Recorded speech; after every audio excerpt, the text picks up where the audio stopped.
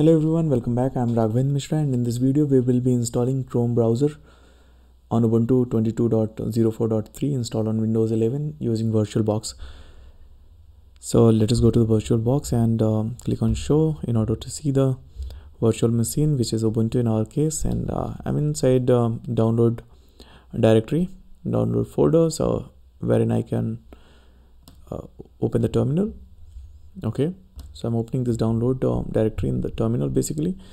So I need to follow certain instruction. Either you can go to the Firefox and get the required DEB file, Chrome DEB file from the official Chrome site using the Firefox browser, or you can simply get that DEB file, stable current AMD64 file, using wget command. So I'm accessing the same official site using the wget. I'm trying to download this file. Okay, so I'll just simply paste it over here and see it has started the download of that file. And then now the next thing is you have to unpack this dpkg file. So we are going to unpack that. Once it is downloaded, see it has downloaded here, and so that is the reason I'm not maximizing this particular terminal window. Just in case if it is all clear, you can maximize and just try to unpack it over here using this. Give the password. So at times when you see this error, username is not in the sudo list, you can switch to the root user by entering the same login password.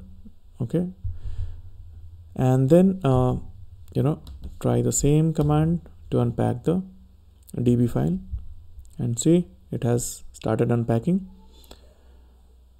Now in case if it is already unpacked and installed, it is gonna tell you right Chrome has already installed or nothing to upgrade. Okay, but this is the way how you can install Chrome using command or terminal. Okay, in Ubuntu 22.04.3 LTS version. And the next command is like a sudo apt-get install -f. So I'm gonna run this as well. Okay, so yeah, it is reading, and see 0 upgraded, 0 newly installed, 0 to remove, and 172 not upgraded. Okay, so yeah, so you have to now launch the Google Chrome. So this is the command to launch from the terminal.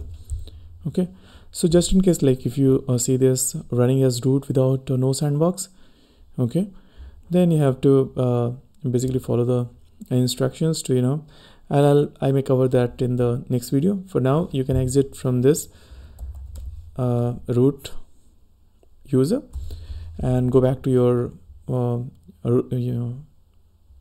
user which you have used to log into this Ubuntu, and from here you can give the same command. Okay, Google Chrome, and see it has launched the Google Chrome. Okay, so this is how you can launch the Google Chrome browser from the console. You can also launch from the application.